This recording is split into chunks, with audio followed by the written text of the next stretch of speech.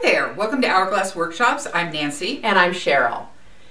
And this is an ongoing toolbox series. And so this is for the women who are so overburdened they don't have 5 minutes for themselves. And our tool today is You're Important Too.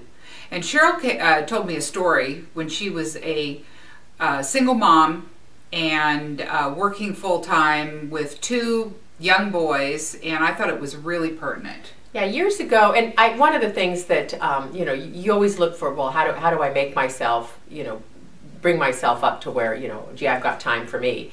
And one of the things I've done for years is I get up very early. And when the kids were little, I used to get up before they did. So I had my 1 hour with my coffee. And a tip that really worked well for me back in those days was Oprah came out with her gratitude journal idea years ago. And I thought, oh gosh, I'll give it a try. And so I get up in the morning and I sat down and I would just, at that time I was totally exhausted. I had a full client load. I had 2 kids that I was running around and just trying to maintain and stay above water. I think as most women, we can all relate to that at some point.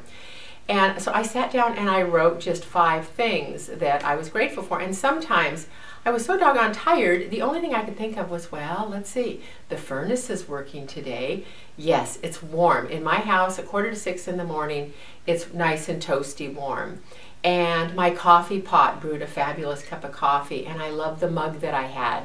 And I started from there, and somehow that kind of tweaked out my focus to where I started looking at things differently, and my day just felt a lot smoother. All things didn't feel so overwhelming, and that helped a tremendous amount. So as cliche as these things sound, there really is a reason to give it a try.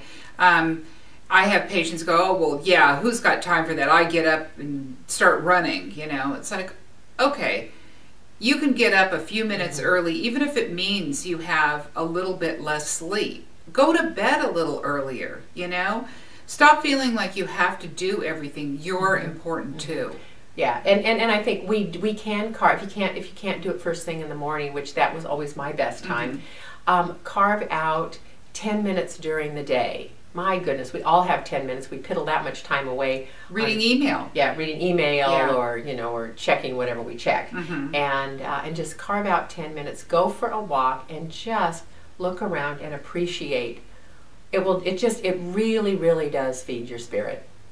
Yeah. So, toolbox tip, you're important too.